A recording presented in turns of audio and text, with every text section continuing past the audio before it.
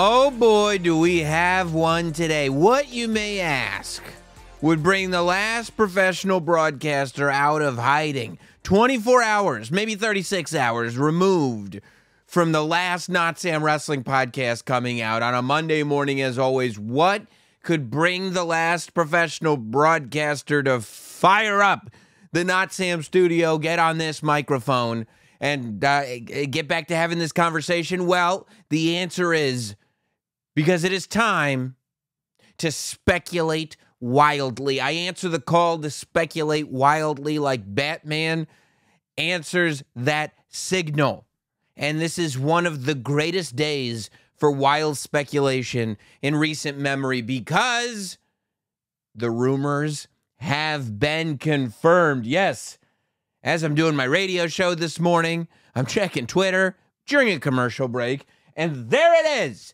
There it is. That face on that account. I got to check. Even in the Elon era, is there a check mark? It's a golden check mark from the WWE Twitter account.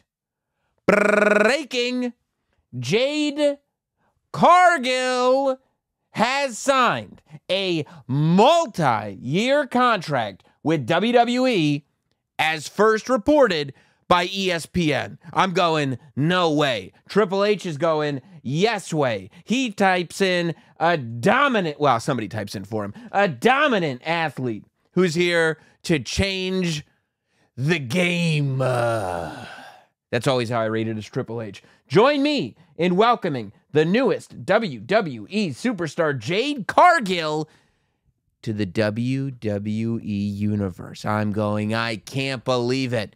I got to go to ESPN, and I see the article in print. Former AEW champion Jade Cargill signs with WWE. Jade Cargill, a rising star in professional wrestling and former champion in All Elite Wrestling AEW, has signed with WWE, promotion officials told ESPN. It's a great thing to have ESPN break this story. Number one, because it gives instant credibility to the fact that it's a big story. But number two, because then you can leave it to ESPN to fill in all those details. WWE maybe doesn't want to name drop AEW. Maybe doesn't want to name drop Tony Khan. Maybe doesn't want to name drop where exactly Jade Cargill came from. But ESPN can. So go ahead. Let's get the buzz rolling. You know WWE wanted it.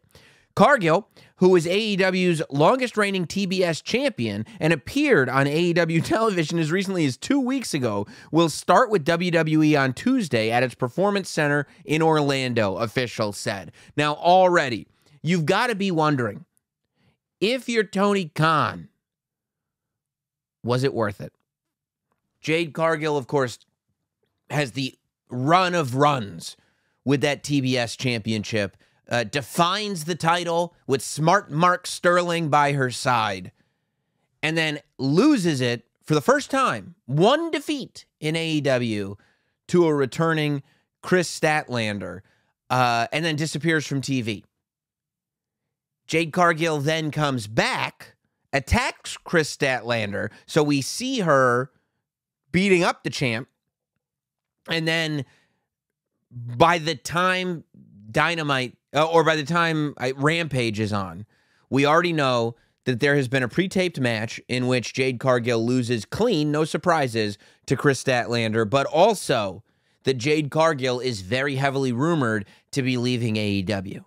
So common sense would tell you, well, sure, if Jade is leaving, bring her back to put your champion over one more time and to make sure that Chris Statlander gets that clean victory.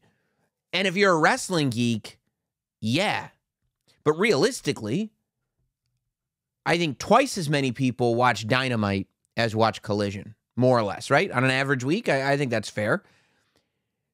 I'm sorry, not Collision, Rampage, right? Twice as many people watch Dynamite as Rampage, more or less. So realistically, only half the people that might have seen Jade return and beat up Chris Statlander actually saw Chris get the W back from her. And of those people who saw it, I would imagine a great deal knew that she was getting that W because Jade was on her way out of the company and very possibly to WWE. So does it do any? I don't necessarily think it did anything for Chris Statlander. Now I'm a huge Chris Statlander fan, so I don't think that it hurt her, but I don't think Chris needed it. I think she got her victory over Jade, and it's almost like keep Jade off television for as long as humanly possible. So by the time she goes to WWE, it's like we were done with her, not bring her back for 2 shows, have Chris get yet another victory over her, and then have her go to WWE immediately, because then it's like, oh yeah, we only did this because we knew she was going to WWE, and you can write in an article on ESPN that she was on AEW like 2 weeks ago. So I do wonder, logically, if that made sense, unless you wanted to give her the great out, right? Unless you wanted to say like, hey, well, while we have you for another show, let's, give the fans something to remember you by, the way WWE did with Dean Ambrose, right? They gave Dean Ambrose maybe the greatest goodbye that any superstar has ever gotten on their way out of a company. It is unclear, the article continues, if Cargill will go straight to the WWE main roster or if she will first perform for its developmental brand, NXT. I have a lot to say about that. Cargill, 31, has been wrestling professionally for only 2 years. Her in-ring debut came in AEW as part of a high-profile mixed tag team match in March 2021. She teamed with NBA legend Shaquille O'Neal against Cody Rhodes and Red Velvet. Man, they are scooping up that tag match. And I'll tell you, maybe the best booking anyone's ever had is Red Velvet being put into that match. Good for her. You talk about a decision that was made that is going to continue to benefit the person who it was made for years at this point. Red Velvet gets name dropped in the big Jade Cargill press release. Not too shabby. Rhodes, one of Cargill's mentors at his Nightmare Factory in Georgia, signed with WWE last year and headlined WrestleMania 39. Ooh, connection between Jade and Cody, huh? Cargill was the first AEW TBS champion and held the title from January 5th, 2022 until May 28th, 2023, a span of 508 days. I know one Papa Triple H who loves long title reigns. The Florida native is considered a major future star in professional wrestling and beyond. Hey, professional wrestling and beyond. What, you mean the type of company that owns WWE, but then also is a major player in Hollywood? Ari Emanuel Endeavor? Huh? Maybe the first big signing under the Endeavor umbrella? We got a lot more than wrestling here, Jade. The 5'10" Cargill was a fitness model before wrestling and has nearly 1 million Instagram followers. I don't know if you have to put in the Instagram followers, but I mean, more power to her, I guess. She played... Did you hear how many Instagram followers she has? Probably could. I mean, whatever. She played Division I basketball at Jacksonville University. Her partner is former Cincinnati Reds player Brandon Phillips, elite athlete Fever. Cargill and Phillips are owners of a women's professional fast pitch team, the Texas Smoke. Well, Jade Cargill confirmed, actually confirmed, not jokingly confirmed, as going to WWE, a rumor that we thought was very, very possible, now accurate, 100% true. So I guess the first question on everybody's mind is, how do you debut her, right? Where does she go? Does she go to NXT? Because I guess the criticism, or I don't know if criticism is the right word, but the side that says, of course she needs to go to NXT, is the side that's focusing on the part of this release that says that she's only been wrestling for 2 years, right? Cargill, 31, has been wrestling professionally for only 2 years.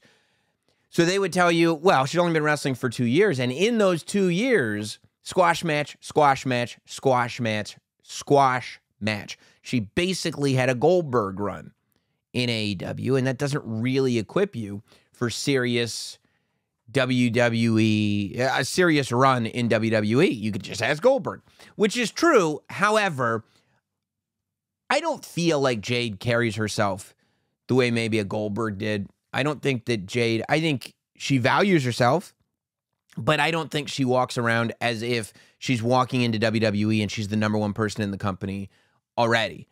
Maybe some people think that she is. Maybe she should be. But I just don't think that's her vibe.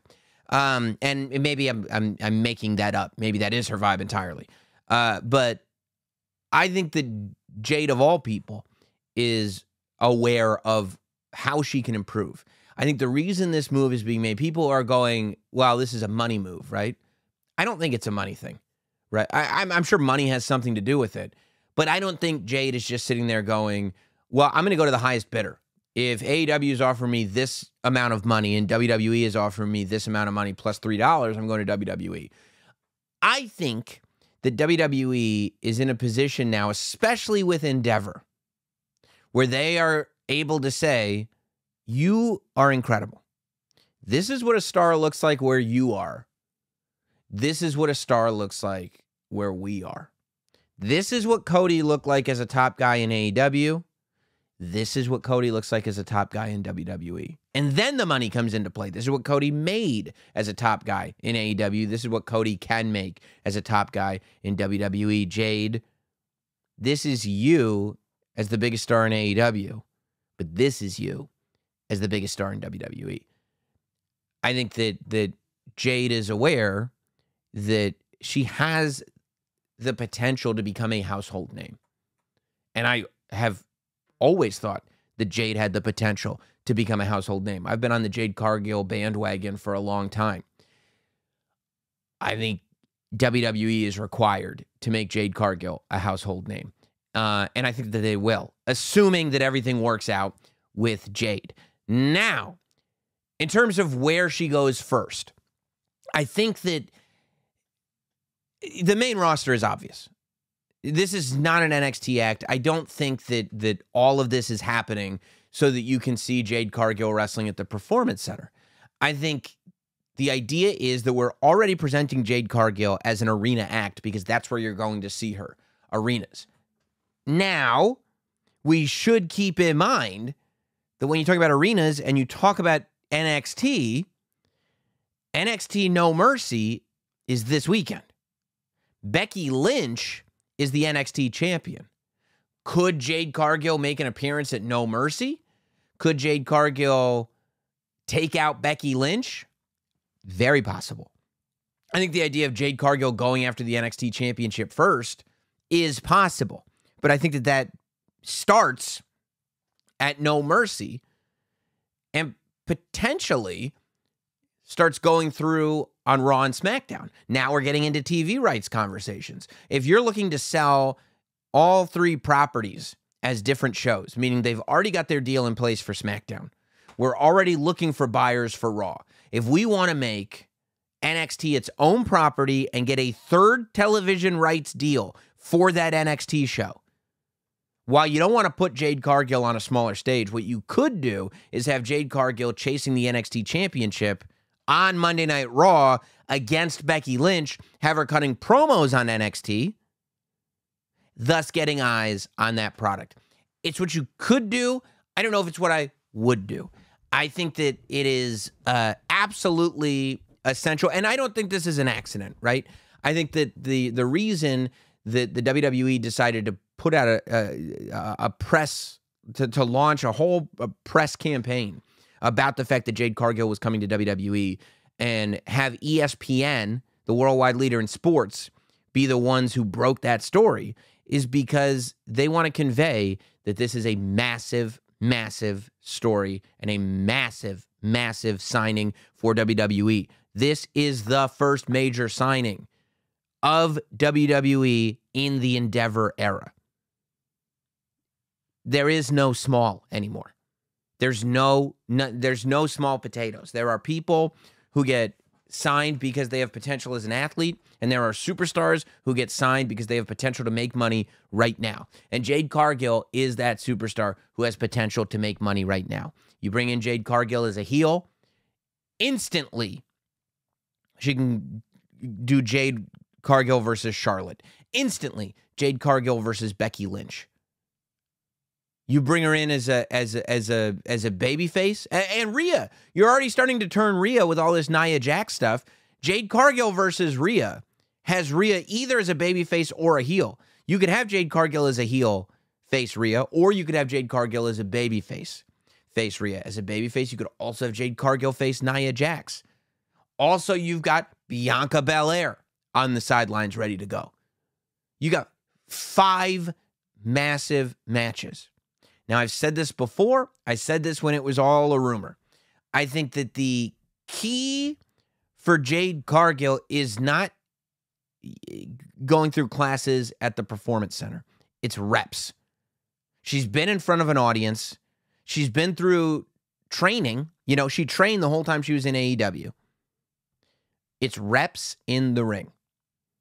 If Jade Cargill is going to be a person who headlines pay-per-view matches and is a highlight and massive women's division star, because they have great performers in the women's division right now. I just named 5 of them.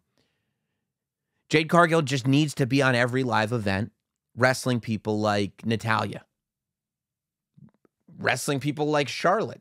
This is what's happening with Tiffany Stratton, right? Tiffany Stratton, I think, is now in almost a finishing school, where Tiffany Stratton is on the live events, wrestling Becky Lynch and wrestling with Charlotte, to get used to not only the WWE environment, but to have these great competitive matches with the best of the best in terms of female performers.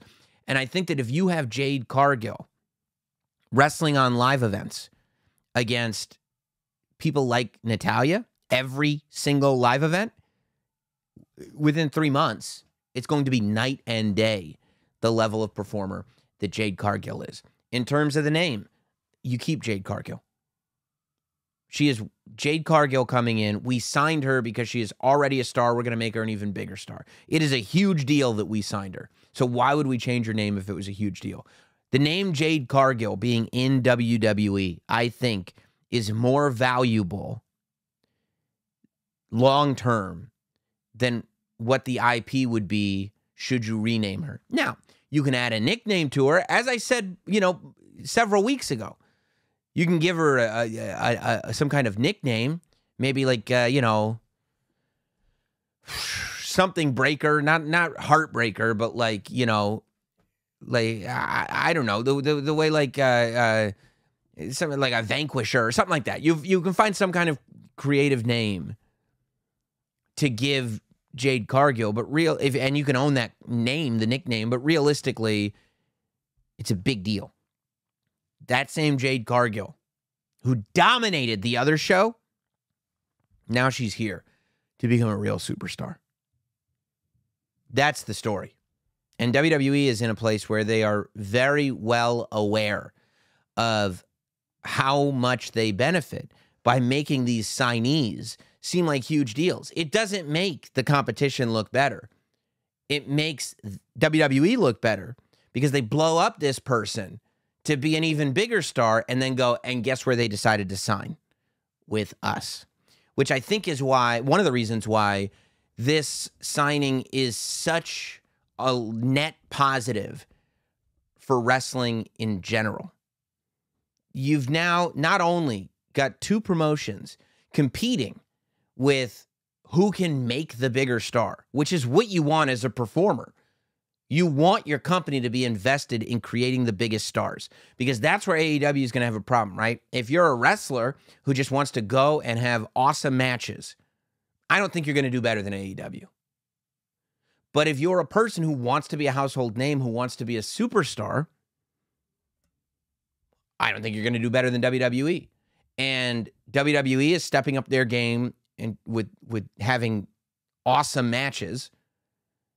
And I think AEW will continue to and is going to need to step up their game in creating larger-than-life superstars, because you need to have both to attract all the great talent. So with 2 companies working to do both, you're going to have 2 companies competing to make as many stars as possible, which is great for the performers. Furthermore, when you look at the journey that Jade Cargill has been on, Jade tried out for WWE. There's photos of her at the Performance Center. They said, no, thank you. Coming off of the releases, the WWE talent releases last week, you've got to understand that when you look at this, what you're looking at is within this competition, WWE saying no today is simply that. WWE saying no today. That long term, if you're, let's say, Riddick Moss put the years in WWE. He thought he had it all figured out. And then WWE said, you know what? Not today, homie. It's not going to work out.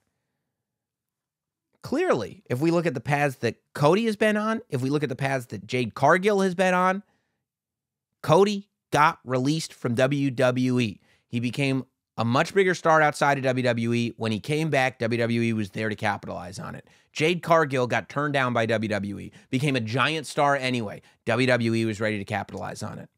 So if you're somebody who goes to the Performance Center and gets turned down, or if you're somebody like a Riddick Moss who goes through the system and then gets released, if you can go out there on the open market and show your value, if you can go to AEW and become a star, it's only going to motivate WWE to want to make you an even bigger star once your contract is up. This is an incredible position to be in. I think if you're active, working wrestling talent wherever you are. I think the ultimate goal for Jade Cargill is going to be, well, I'll tell you what the ultimate goal is in a minute. Before we get there, there was some, instantly in the Discord, the question came up, what do you think about the AEW? I mean, I was reading the headline from the ESPN article, because that's what I was talking about. What do you think about the ESPN article? Do you think that they should have not put that out and had this been a surprise? We went over this on the podcast with The Rock. There are no accidents. Everything is done on purpose. I think that the WWE is in a place right now where they are crafting, and whether they get it right or wrong, they are crafting these debuts to lend as much star power as they can to certain specific talents. I think that's what they're doing with Jade Cargill. Look, I think the minute Jade Cargill shows up on TV, jaws are going to drop. Either because you know who she is or because you've never seen anybody like her. Because jaws dropped every time she was on AEW TV. She is incredible from the moment she walks through the curtain. But realistically, there are a lot of WWE fans that have never seen a Jade Cargill match. Or if they have, they are watching them on YouTube today for the first time. Realistically, there are many WWE fans that have never seen anybody wrestle in AEW. So, and that may be the case for AEW too. There may be plenty of AEW fans that have never seen, Chad Gable and Otis, that have never seen whoever. So, I think that what WWE is doing with this release, and why for me, this press release, and why for me, doing it this way is even better than doing it as a surprise, is because it is letting everybody know how big of a star this person is. Everybody who follows WWE online, which is pretty much every WWE fan, has now become aware, if they weren't already, of who Jade Cargill is, what a big deal it is that she's signed with WWE, and what an impact player she's going to be. Now, when she shows up, it's not just wrestling fans that watch everything and watched AEW that are going, oh my God, Jade Cargill's here. Now it's, oh my God, this is the one that I read about in ESPN. Oh my God, this is the big signing that everybody was talking about. She's actually here. We've already set her up so that you, as a WWE fan, know exactly who she is the minute she walks in. The minute she walks in, Michael Cole can say, we read about this on ESPN. We heard about the fact that the hottest free agent was getting signed. I can't believe she's here. That's a much bigger deal than there were rumors and rumblings in the dirt sheets. I think that there is a time and a place for a surprise. I think that Cody as a surprise, but not really a surprise, was good for Cody. Number one, because it wasn't really a surprise. But number two, Cody was a WWE guy. They were portraying Cody as a WWE guy. Cody's history in the WWE was part of his story. It wasn't just some guy from AEW. Jade is now being put into the WWE star-making system. And from day one, this is step one. And so for me, doing it this way makes Jade Cargill specifically, my opinion might change from talent to talent, but doing it this way makes Jade Cargill specifically come across as a bigger star when she does debut on WWE television. I also think that doing it this way immediately has got to have people in AEW going, oh man, that would be cool. And I've thought about it. They're probably like, so the people in AEW that I think can look at this and go, yeah, I'm one of those. There's only a few, right? Not everybody can be a Cody Rhodes or a Jade Cargill. But if I'm in AEW, I would say Powerhouse Hobbs, Ricky Starks, Britt Baker, MJF, obviously. You know, that goes without saying.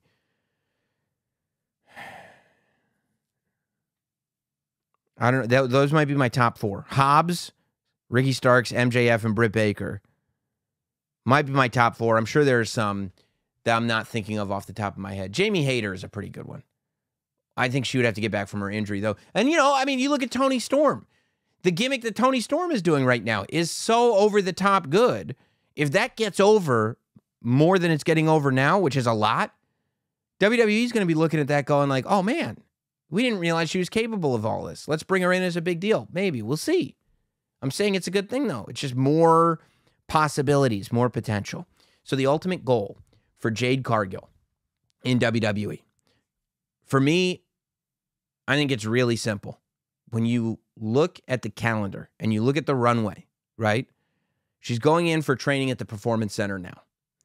I think that that'll really just be figuring out where she's at physically and what kind of work needs to be done. I think that what you're looking at is a ramp up, certainly a potential opponent for Nia Jax short term. But long term, and not even that long term, you've got to be eyeing Jade Cargill as a WrestleMania player. You've got to be eyeing Jade Cargill as one of the women vying for a championship at WrestleMania right now. If everything works out, it could all blow up in everybody's face. But assuming everything works out the way it's supposed to work out, you're looking at Jade Cargill, who could come in as early as Saturday or could come in as late as, say, Royal Rumble. But you're looking at Jade Cargill as a potential winner of the Women's Royal Rumble. It doesn't have to happen because maybe you're looking at Jade Cargill as going to Australia and winning a Women's Elimination Chamber match. Maybe that could be even more impressive than Jade Cargill winning the Royal Rumble. But the point is, you're looking at Jade Cargill to either walk into WrestleMania as a champion or a number one contender. And I think that you're looking at spending the next October, November, December, January, February, March. You got 6 months. I think you're looking at spending the next 6 months getting this woman to a place that she has never been in terms of in-ring. Because if you add excellent in-ring to everything else Jade Cargill already has, you've got a beast. You've got an unstoppable force in sports entertainment. I think the goal should be to have Jade Cargill's first truly great match to be at WrestleMania 40 in Philadelphia. And if you can pull that off, we're off to the races. But hey, all of this, it's all just wild speculation. Because that's what we do here at Notsam Wrestling. Make sure you're subscribed, whether it's on Spotify or Apple, or here on YouTube. Leave in the comments what you think about Jade Cargill and what it's going to be like for her in WWE, what your expectations are for her in WWE. Hit subscribe, hit like. We'll see you again. My interview with Andy Williams, a.k.a. The Butcher, still to come this week on Notsam Wrestling. Have a good one, everybody.